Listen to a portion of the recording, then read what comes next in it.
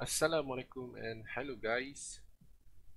Hari ini saya ingin menunjukkan tutorial satu, iaitu tutorial bagaimana anda boleh menggunakan ESP8266 dan juga Si7021 modul untuk connect ke platform TruIO dengan mudah. So anda boleh cari tutorial ini di truio.live/tutorial. Jadi mari kita tengok bagaimana kita boleh melaksanakannya. Okey, untuk tutorial ini anda mestilah mempunyai ESP8266. Saya menggunakan espresso light, tetapi anda juga boleh menggunakan Node MCU.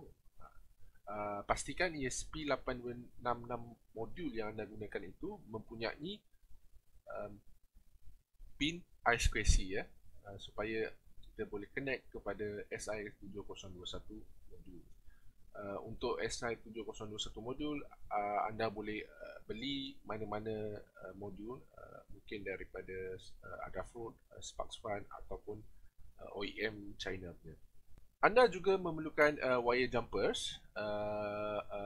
Anda perlukan sekurang-kurangnya 4 untuk connect 4 connection ini di antara ESP dan SI. Anda juga mungkin memerlukan USB to UART programming cable, bergantung pada ESP8266 modul anda. Jika anda menggunakan espresso light, ya, anda perlukan kabel USB UART untuk program ESP ini ya. Okey, untuk software, pertama sekali anda memerlukan Arduino IDE, dan kedua, kita boleh pergi ke source code. Okey, di sini adalah source code yang telah kami sediakan. Jadi anda boleh download source code ini. Untuk download source code ini, klik di sini dan klik download ya. Jadi kita akan download dahulu. Okey, setelah pun siap, mari kita buka source code ini.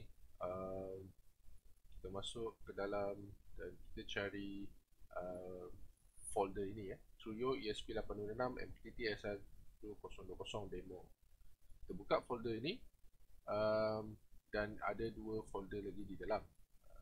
So pertama sekali kita perlu copy library sini ya. Mari kita copy ke dalam Arduino, ini library ya. Selalunya ia berada di documents Arduino library. Kita just copy saja. Okay, setelah pun selesai, kemudian mari kita buka balik folder tadi dan kita ambil. Okay, mari kita buka folder ini. Jadi jika anda mempunyai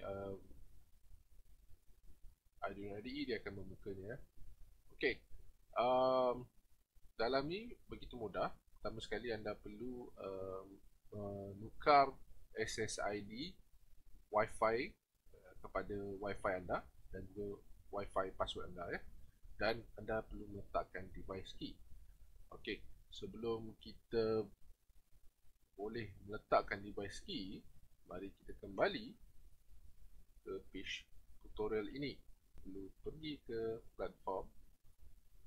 Okey, login untuk masuk dalam akaun anda.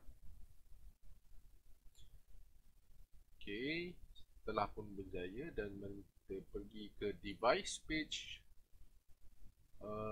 Kita akan create satu device. Kita namakan sensor ESP8266 SI7021 demo ya.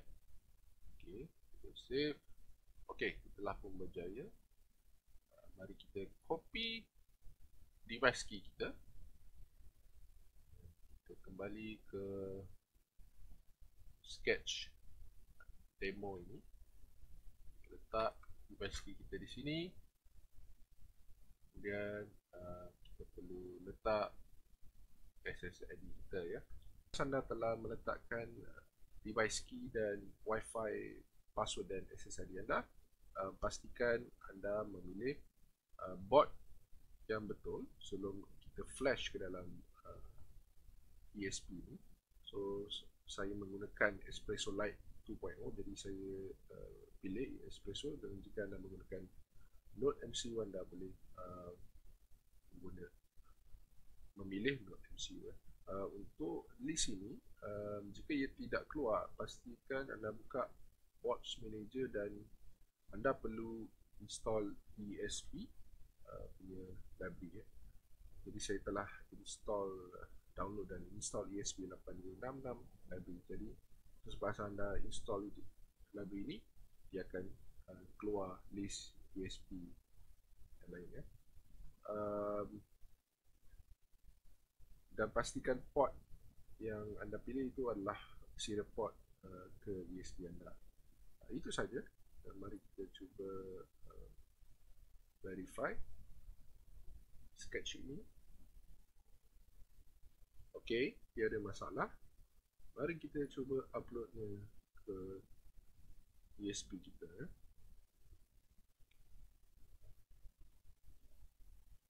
Okey, untuk Espresso Lite anda perlu menekan GPIO 0 untuk dia memulakan flash. Okey, dia telah bermula.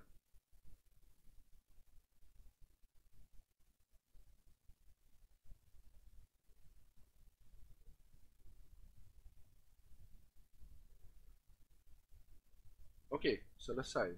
Mari kita buka serial monitor.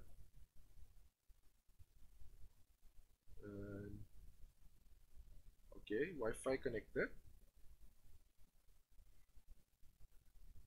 Okey, dia telah subscribe, dan mari kita lihat kembali ke dalam kita punya device list.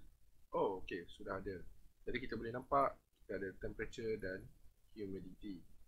Mari kita lihat values. Okey, sekarang kita dah boleh nampak value dia ya.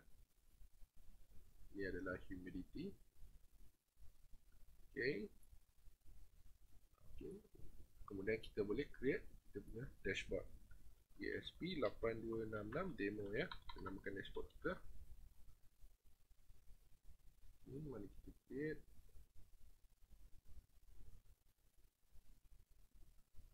Kemudian kita akan letak gauge untuk temperature.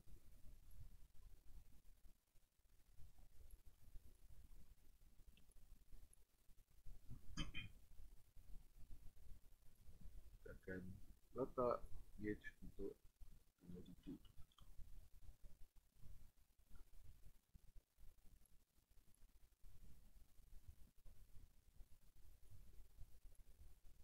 Okey, nama kita temperature. Okey, dan kita akan buat satu chart.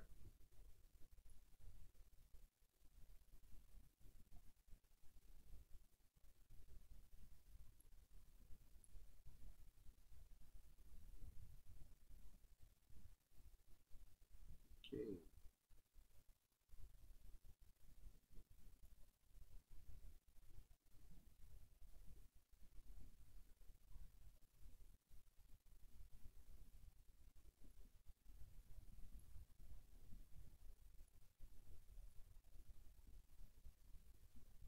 Kita refresh. Okey, itu sahaja. Kita telah pun berjaya membuat untuk mengupload ataupun publish data daripada ESP ke TruIO platform dengan begitu mudah sekali, dan kita boleh nampak dia akan update setiap 5 saat. Di sini saja untuk video kali ini. Jika anda ada apa-apa masalah tentang tutorial satu ini, anda boleh sahaja pergi kembali ke page tutorial ini dan boleh leave a comment here dan letakkan nama, email dan sebagainya, dan kita akan balas komen anda di sini dengan